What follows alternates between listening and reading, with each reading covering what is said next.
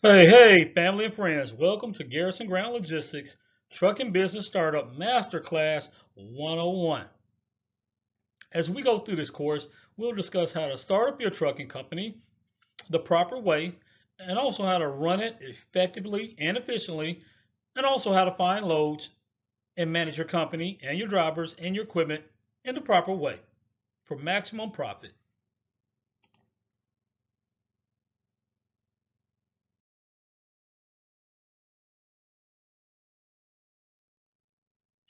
In Trucking Business Startup 101, many of the course takeaways will be straightforward and frank, but they also help you run your company again in an effective and efficient way.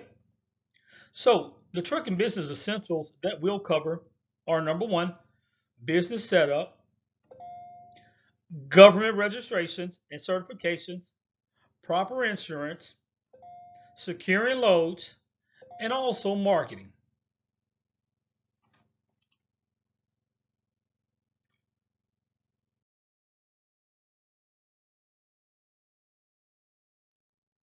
Here, as you can see, we'll cover 6 sections in the course. Now, keep in mind as we move through the course, and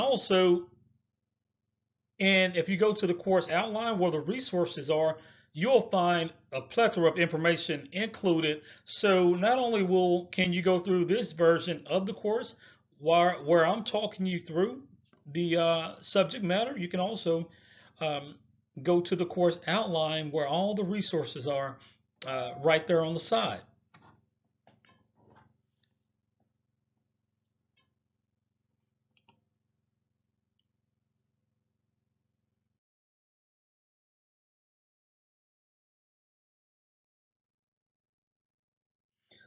So just keep in mind, me being based in Arkansas, looking at this slide, you will see that I have the Secretary of State based in Arkansas as your primary place. You're going to register your LLC. Now, if you're in Oregon, you'll register with the Secretary of State's office in Oregon. If you're in Massachusetts, you will register with the Secretary of State's office in Massachusetts. So just keep that in mind when you search your business name, or better yet, when you get ready to register with your Secretary of State in your home state.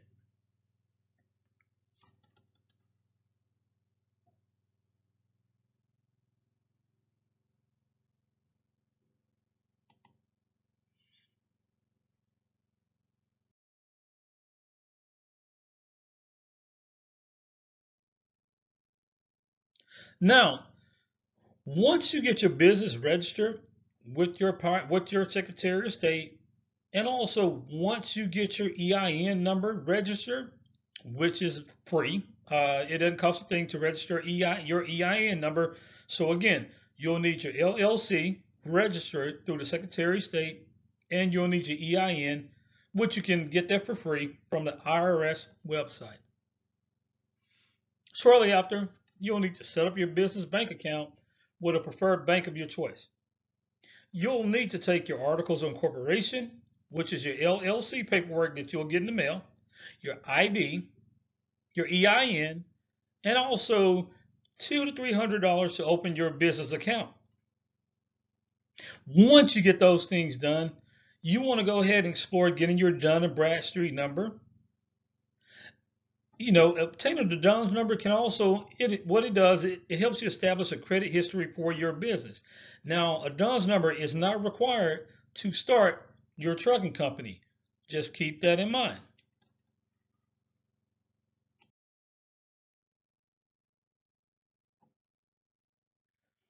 So again, the DUNS number really isn't, it's not a prerequisite to start a trucking company, but the purpose of a DUNS number is to help you establish credit worthiness and a credit history for your business.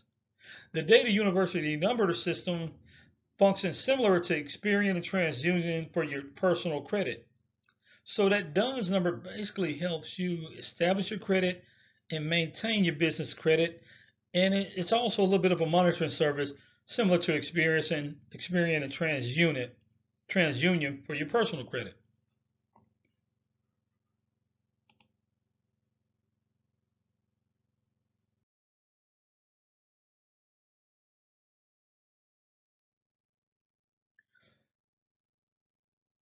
All right, so guys, as we've moved along in this course fairly fast, so we've got a little quiz question.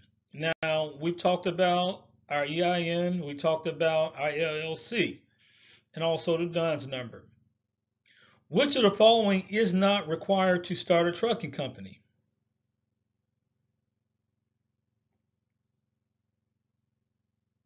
That's going to be, of course, your DUNS number. You do need an EIN. You do need your LLC registered, again, with the Secretary of State to start a trucking company. The DUNS number is just purely to help you establish credit worthiness for your company.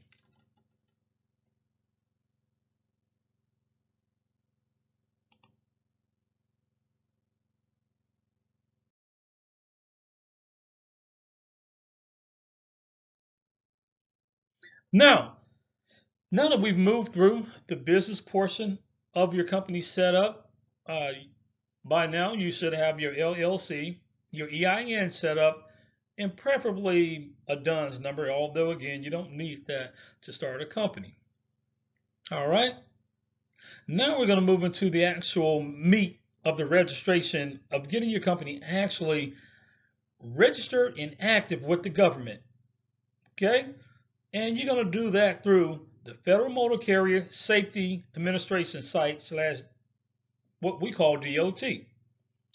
All right, let's dive into section 2.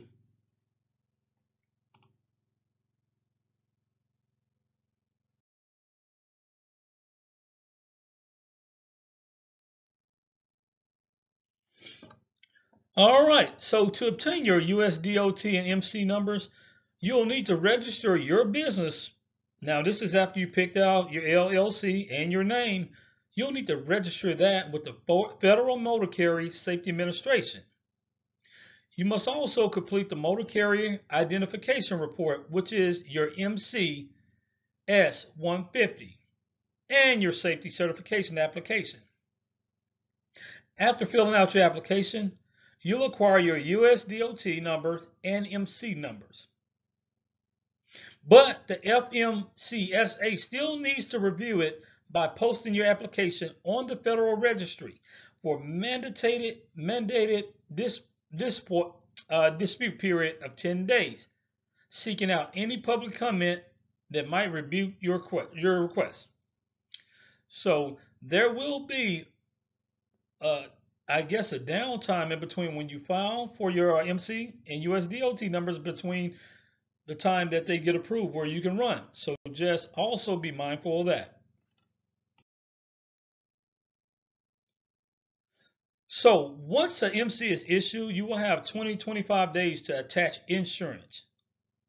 After that, your MC will be placed as suspended for 60 days.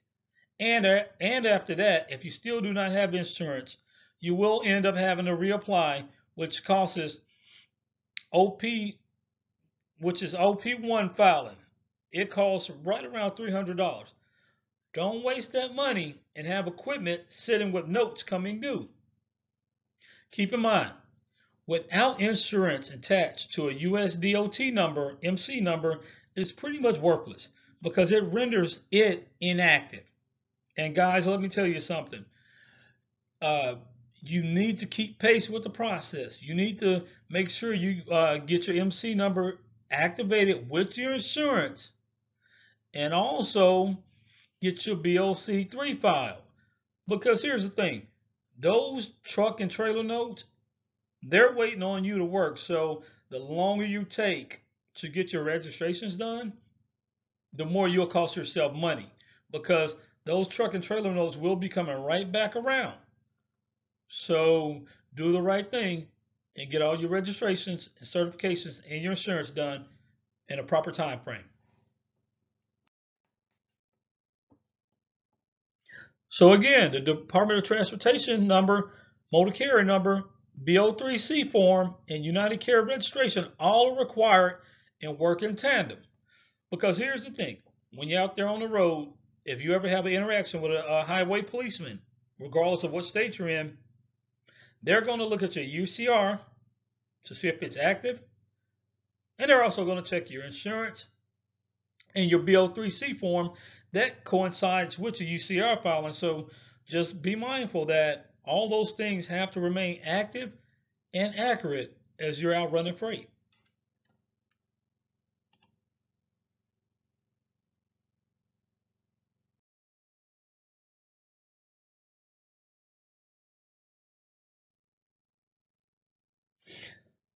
So there's a saying in trucking that you make a lot of money, but you spend a lot of money. So, we just talked about the BO3C. We just talked about your USDOT number. We just talked about also your UCR filing. So keep in mind, the UCR registration is filed annually to remain in compliance. It's typically 59 bucks across the country. So you do want to periodically check your UCR status just to make sure that you're in compliance. I had a friend of mine who received a $300 ticket because he was not in compliance on his UCR, and that happened in Oklahoma. Okay. Once you get your DOT, MC, and UCR all filed correctly, you will receive emails to complete the BOC3 process. So again, all these things work in tandem, and you want to make sure that you keep them in good standing and active status.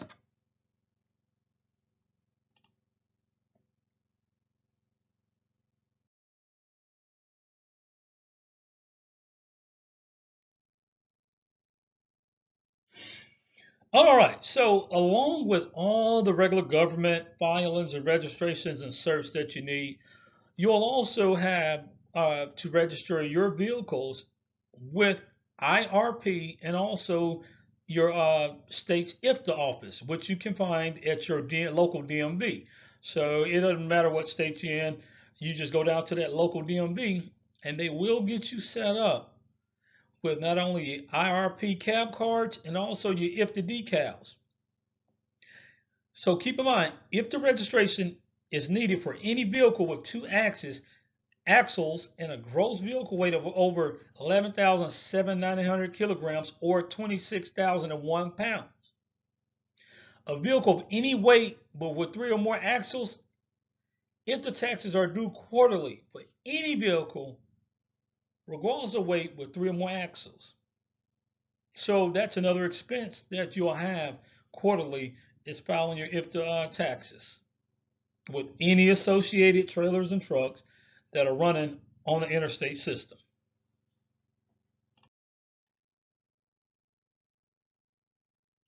Now, you do have if you have the RRP.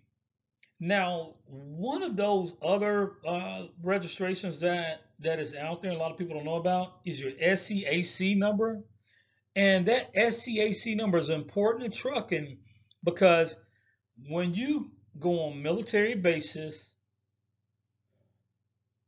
and if you haul a lot of heavy equipment for a Sunbelt or United Rental, typically these companies require you to have a SCAC number. All right, so keep that in mind. The SCAC filing is right around 100 bucks. So if you know that you want to get involved with military loads, or if you know you want to haul heavy equipment, make sure you get your SCAC number registered and active as soon as you can. Here's what makes the standard carrier application.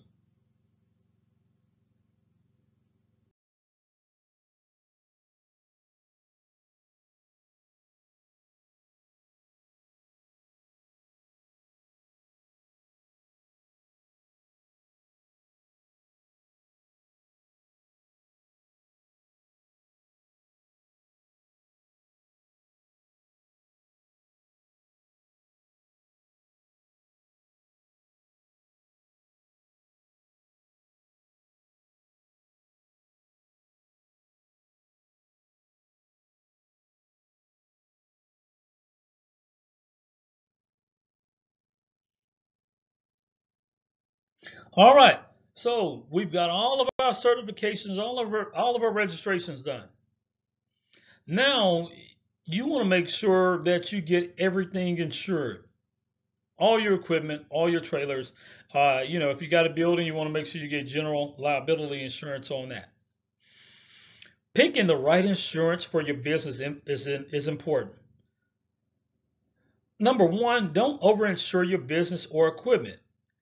If you have a trailer that's worth uh, $7,000, just hypothetically, insure it for $7,000. Okay? Don't insure a $7,000 trailer for $14,000. You're just costing yourself money. And also remember to depreciate it as such with your agent every year as you renew your policy. If you intend on hauling general freight exclusively, keep in mind, again, if you intend on hauling general freight exclusively, don't pay for auto transport coverage, which can be pretty expensive. It can add up to 40–50% more to your monthly premium and your overall insurance premium by having auto hauling coverage on your policy. So I've seen guys save up to $700, $800 a month just by picking the right insurance for their hauling expertise. So again, if you don't plan on hauling cars or autos, your best bet is to go with shelter insurance, and that's going to run you maybe about $500 a month. Now, if you do plan on hauling cars also with general freight, you go with Progressive, and you are probably going to be looking at $1,000 to $1,400 a month because of the car hauling insurance being added on there.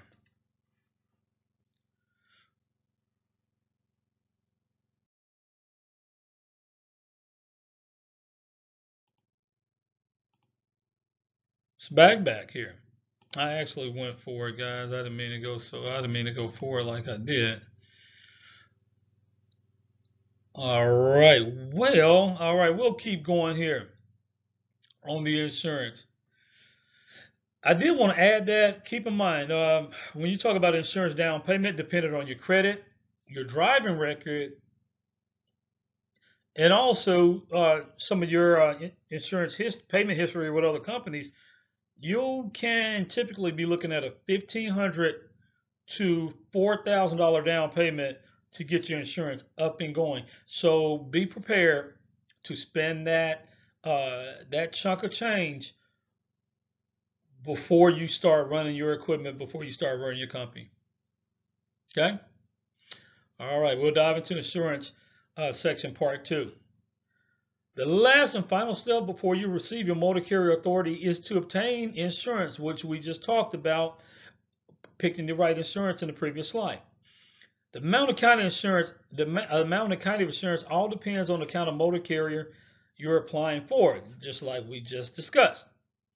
Now, usually what is required is a cargo and liability of $750,000 to $1 million respectively. Okay? Once you pick your insurance and you give that insurance agent your down payment, the agent will file your proof of insurance with the FMCSA, and all the previous steps are completed. And if all the previous steps are completed, you will have completed. All you have to do is wait. So if you took care of your LLC EIN, your BOC3 registration, your UCR registration, and you got your MC number and your DOT numbers in the mail, and you have your certification letter from the Federal Motor Carrier Safety Administration, all you have to do now is wait. Once that agent files that insurance certification, it usually takes 2 to 3 weeks from the time he files that insurance certification, from the time you get that green light that your motor carrier is active. So just keep that in mind and be patient.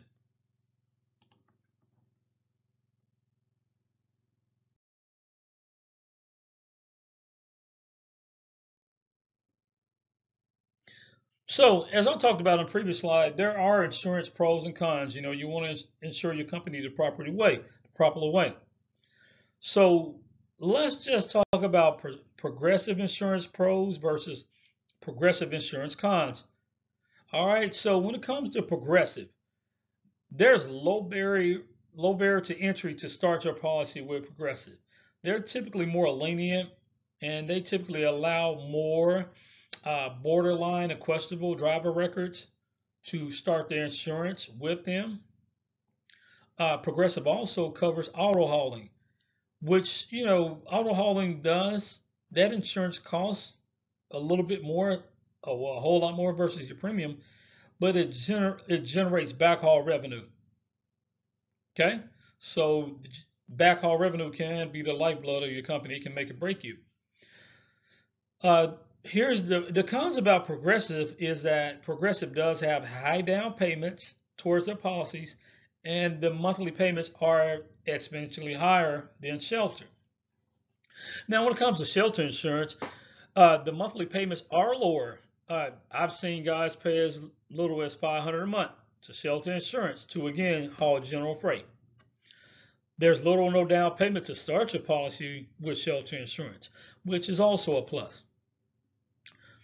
The only big time con there is with Shelter insurance, they don't cover auto hauling coverage. Now, the only time they'll cover auto hauling coverage is if you underwrite all your personal cars and also your house into one policy with your commercial policy. And that was something I wasn't willing to do that. So I went ahead and stuck with Progressive, even though Shelter is much cheaper.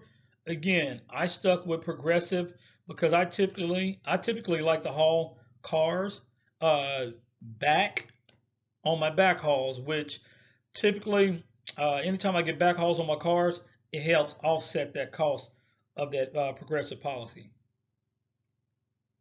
Now, keep in mind, with Shelter, if you can't backhaul cars, it limits your revenue expectations, and also it means that you can only haul general freight back and forth. You can't haul cars. Keep that in mind when picking your insurance.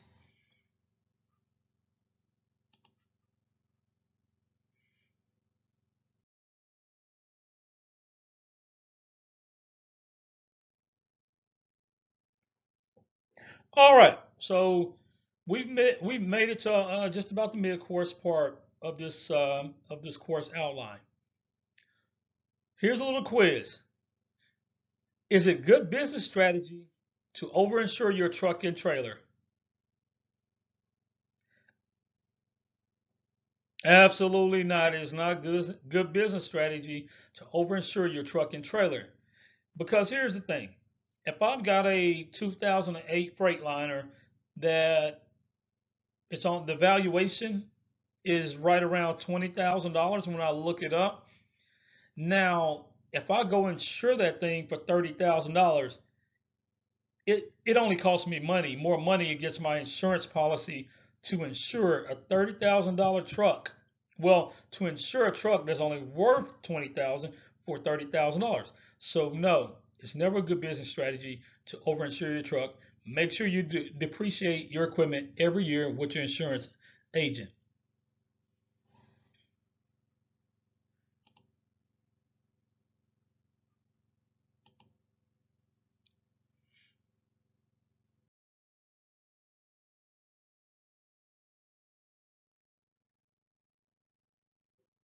A lot of things go into trucking as far as being successful. Number one is safety. Number two is just working hard. But there are a plethora of other things and variables that can help you be successful in trucking. Number one is you want to be a responsible person. Um, and that goes back to developing your own business systems and setting up a regular truck maintenance program to not only take care of your equipment, but take care of your people. Plan for the hard times also when business is good, y'all. Business isn't always good. So when it's good, you work hard just in case, you get into that slow season. You also want to be reliable, reliability. And it goes back to being a good steward. Good customer service is vital to your success. Being dependable means you'll get the loads you need to get the revenue you want in this business. Hey, number three, nobody goes anywhere without motivation. Without the desire to earn money, the freedom of being an owner operator will not amount to much. Owning your own trucking company will not amount to much if you're not motivated to go out and carry loads and being smart and choosing the most profitable loads for your company. Also, be willing to learn from the old sages and the guys who have been in the business a long time. Seek knowledge, ask questions, know your limits, know your strengths, learn to overcome them. Last but not least, to really make a lot of money in this business, you gotta have a little mechanical aptitude. Okay?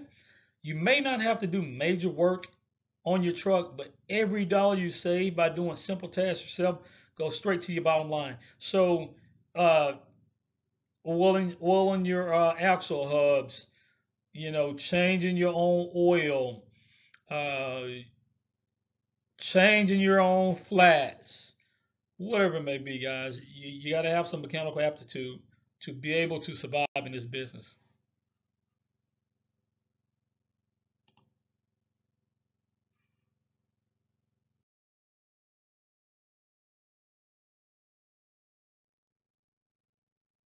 Section 4, equipment.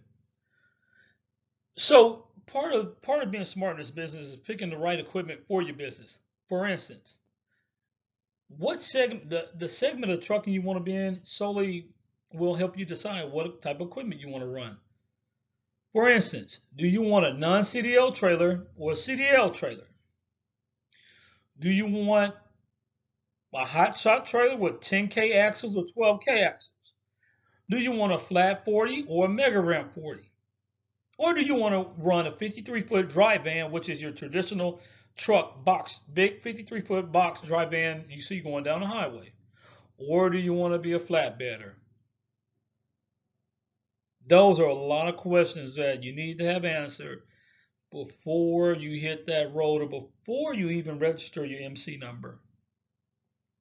Okay? Keep in mind that dry vans are 100% no-touch freight, while flatbeds do require strapping, chaining, and tarping. Hot shotting is the only division of trucking with two or more axles that allow you to run without a CDL. So keep that in mind. Keep that in mind. Keep that in mind.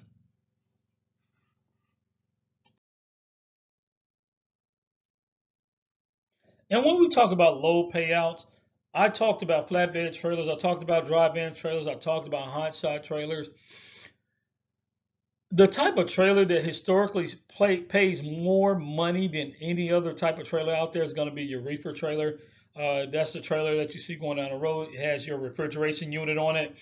Uh, and when you talk about refrigeration units, we're talking about hauling perishable goods, whether it's Tyson Foods, Coleman Dairy, Highland Dairy, milk suppliers and such, eggs, food. So again, reefer trailers typically pay more than any other trailer out there on the market. But keep in mind, there's also, there's a maintenance component that comes along when you utilizing strictly reefer trailers.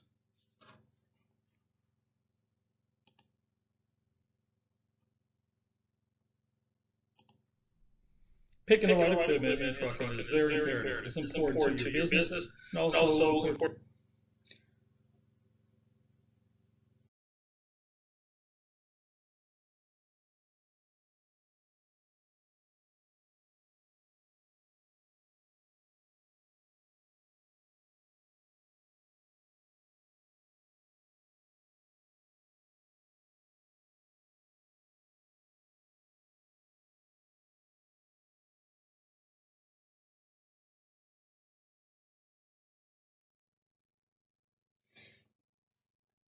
Section 4, equipment inspection.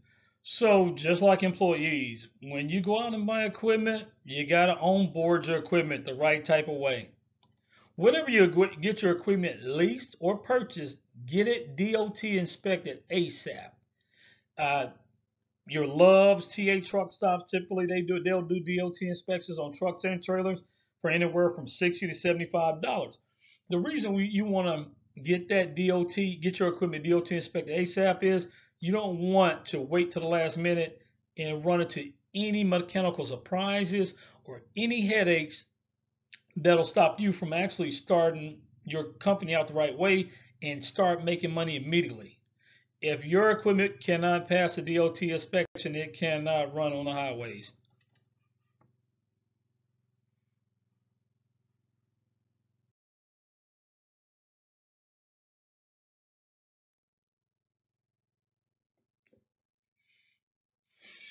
All right. So, when we talk about equipment, tracks, and trailers, etc., you always want to focus on quality over price when you're buying equipment. If you have enough funds and you decide to purchase your own equipment, it's always better again to go for quality over price. Okay? Traditional purchase startup, typically you can traditionally start your company through truck dealerships and trailer dealerships. They'll be your primary vendors when you set out to purchase your equipment. You're either going to purchase that equipment with cash or bank financing. Just keep in mind, always take the shortest loan terms though. When you look at bank financing, is your primary source. You never want to be financing a piece of equipment for 6, 7 years, guys. So just be careful on bank financing. All right, and the easiest way to start your company and the most lean way is by going out and leasing the equipment, but it's also the most expensive way to start your company. Enterprise, Rider, and some dealers have leasing options, but again, they're expensive. But it also takes you out of the liability of having to own that piece of equipment. And typically, lease options do come with some kind of maintenance program with it. That's because they are so expensive. Lease options tend to require less money down, but weekly payments tend to be high. So keep that in mind. I know Enterprise, when you rent trucks from them, it's typically that you get charged by the mile. So before you purchase any used truck, always look for any visible signs of body damage and any signs of rust. Okay, and also look for any cracks on lenses, any cracks in the frame, any cracks in the wheel bearings, and also in the hubs as such. Just keep a good eye out, and also be vigilant when buying used equipment.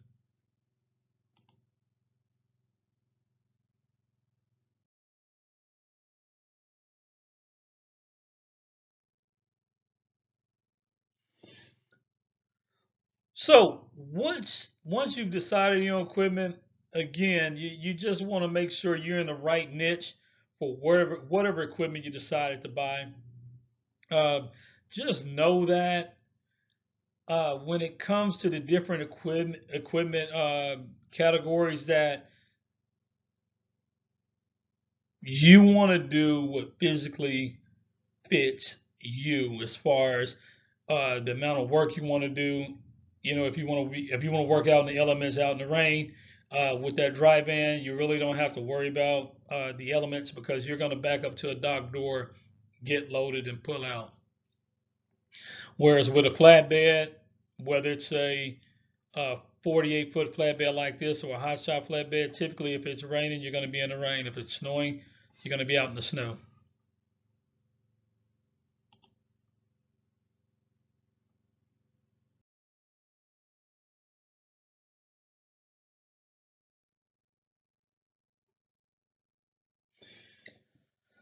So, I talked about reefer trailers or reefer loads being the highest paying loads that you could possibly run out here in trucking. Now, keep in mind, uh, the other two major segments of trucking are your flatbed and your dry van. And what my company focuses on is flatbeds. And the reason I focus on flatbed because historically, flatbeds have paid more than dry vans historically. So when you look at dry van revenues, they're historically flat, um, and they don't deviate but much. But as you can see with the flatbed revenues, they can peak, and when they peak, they can peak at almost $3 a mile. So hey, you've got to make that choice and decide which segment of trucking works for you.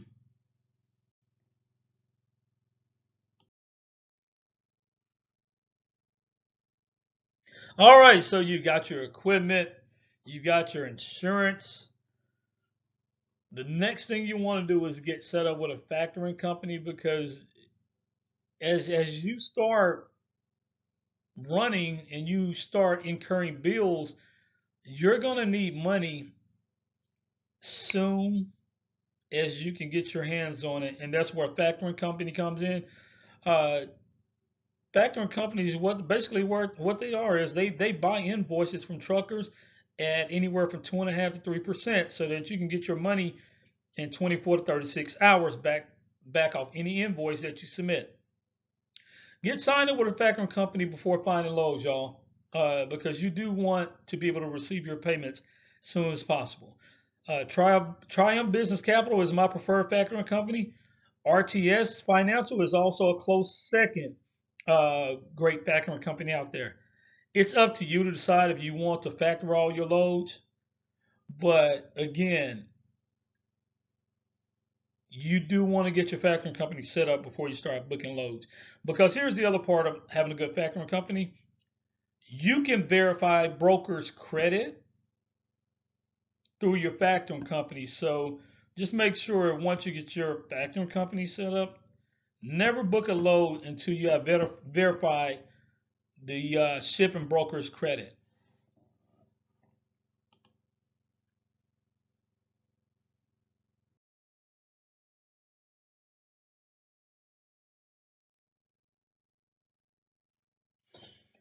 All right, so you got your equipment, you got your insurance, you got your factoring set up, and now you want to get to the money. So finding loads. There are a number of reputable load boards out there. There are some free load boards out there. Just keep in mind that when you talk about free, typically free doesn't always equate out to the best option, because just the first 190 to 120 days are the most difficult for new companies, uh, because there's somewhat a probationary period in there. So when you're trying to find loads, you'll have some companies tell you that you need to have, some companies won't work with you unless you got 6 months in. Some will tell you a year. Okay, so just keep that in mind. Once you register with that load board, if you're a new company, you're probably gonna get a lot of no's. All right. So again, you want to register with the following. So make sure you get registered with truckstop.com and Central Dispatch. Central Dispatch, those are just field of paid subscription load boards that are out there. And also DAT is another good paid subscription load board. JB Hunt and Super Dispatch are just a few of the free load boards available. And also another good load board out there for you is Convoy. Convoy. Convoy.com is another good free load board. You want to get signed up for it also. Okay. Now, a lot of folks work primarily off load boards. Some folks work primarily with dispatchers. Me, I don't use a dispatcher. I dispatch myself. But if you want to sign up with a dispatch company, it's typically a set fee charge per load delivered. And typically, a dispatcher charges 3% just for the dispatch. Now, if you want dispatch and also you want invoice and paperwork done by a dispatcher, you're talking about 6-7%, guys. So be careful. It can get plenty expensive when you start booking loads and dealing with, the invoicing and dispatch side of this business.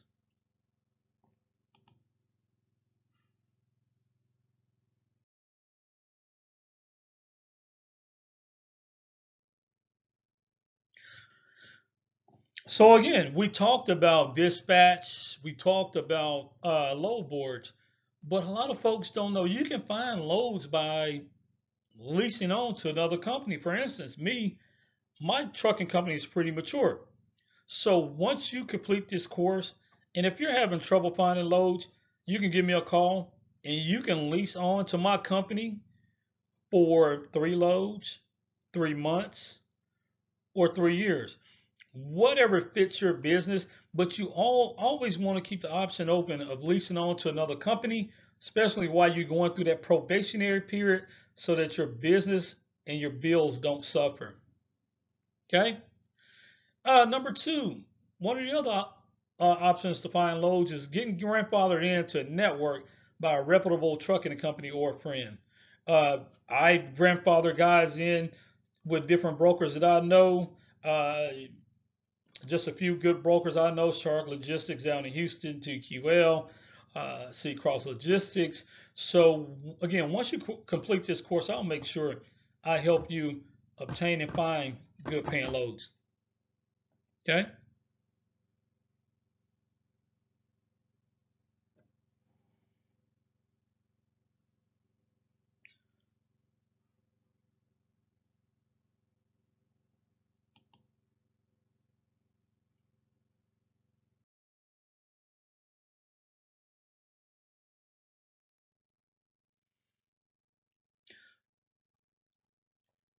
A lot of folks don't think about marketing when it comes to trucking, but we are in the digital age. So when you talk about your trucking company, you do want to establish uh, a marketing presence and also a marketing strategy.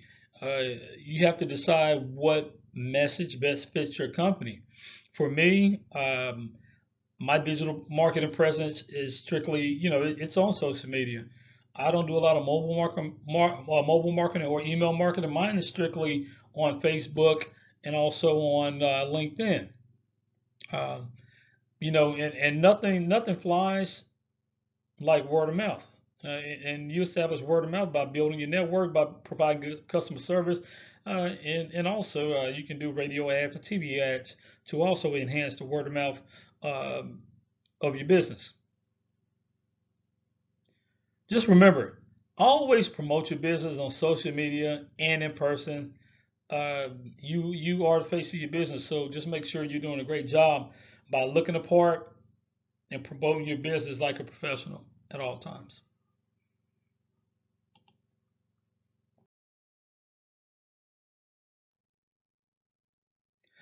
All right, we've reached the end of the slides. Thank you for joining and participating. What questions do you have for me in the conclusion of this course? For continued learning, please follow me on social media.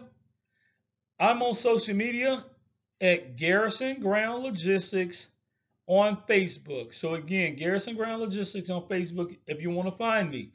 Also, right there, you can see on the screen, there's my email number. If you have any needs in the trucking business, if you need any help finding loads, if you're lost, you need help finding equipment, finding insurance, anything you need, if you need to lease on to my company, if you need extra training, guys, don't hesitate to reach out to me. I'm here as a resource 24/7, 365. Thank you and God bless you. Don't hesitate to keep using this course. Go back and look at all the resources. It's some amazing information in the resources. God bless you and thanks again.